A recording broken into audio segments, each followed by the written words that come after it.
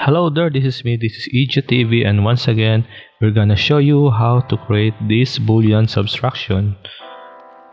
So we have here the curvature. So you have a bevel. Initially, in Cinema 4D, what we're going to do to achieve this effect is we will apply a mesh Boolean filter. It is a plugin made by a third-party company and not Maxon. So how it's done? First, if you have this native Boolean, you see I using union and subtraction here. For now, we don't have this bevel effect. As you can see, we have these sharp edges. It looks like not natural. Now, what we're going to do is we will make this using the mesh Boolean plugin.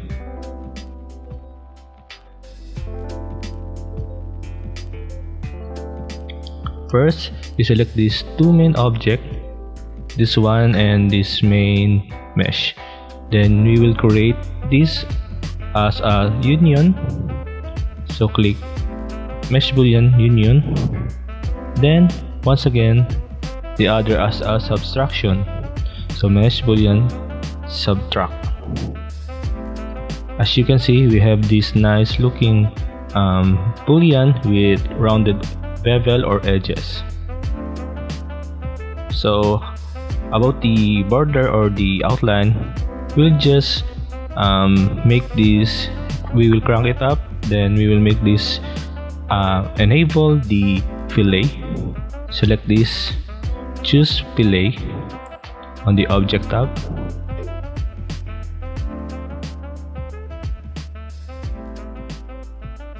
And then click your desired radius and subdivision. So it is, we have a nice looking bevel edges. So because as we know before that the Cinema 4D has no capability to create this, so you can rotate it non-destructively, but I will show you how it's done without this third-party plugin. So let's set it aside. Then we will duplicate these objects here. So here it is. Then we will choose the Boolean plugin, the Boolean operation here. Then we'll rename it as Boolean no plugin. Yeah, you heard right. This is Boolean curvature without any third-party plugin. So let's do what we did before. We will union these two objects, the left and the main base, the main cube here. Then the other one, we will subtract it using another Boolean operation again. Then we will parent. Okay, let's rename this as no plugin subtract. Then we will parent this. We will make this as our children. Now, here's the twist. You can use this modifier here. So select this bevel here. Okay, first we will group it. So what we do is group objects or Alt G in your keyboard. Okay, let's rename it again, no plugin. Yeah, just to make sure that I'm showing you that we will not use any third-party plugin here. Select bevel. Then we will change it also, the parameters, what we did on the mesh Boolean. Then we'll pair it in. So right now we have this not nice looking, so we enable the use angle because we have here a pong. Yeah, because the pong has a 40 degrees pong, so we will copy it. We will use it also to create this nice looking Boolean. So right now we have here some problem here, as you can see on the corner, because it is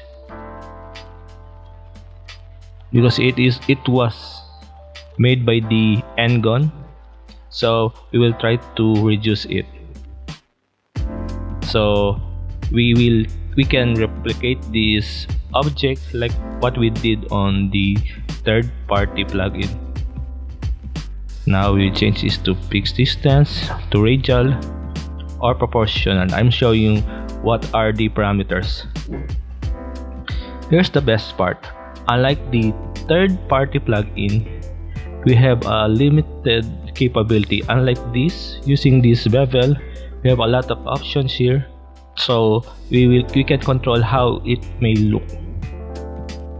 Now as you can see, I am cranking the subdivision here, so this is what we can show you. Obviously I prepare a fixed distance here. Then here's the tip. We disable the fillet. I forgot it before, so now we have this kinda look exactly what we did on the third party. We change the subdivision here. Then here's the part. What we're going to do is to reduce the n-gon here. We will increase the level of edges or the segments here. So as you can see, we have here the n-gons. This is the lines or the gons that invisible to the viewport.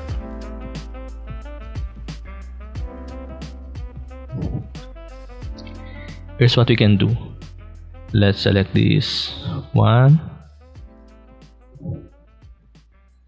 Then we will check how it's done.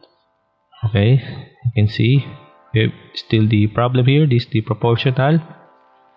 Proportional means the beveling, all of the distance is proportion. So regardless of whether it is corner or in edge.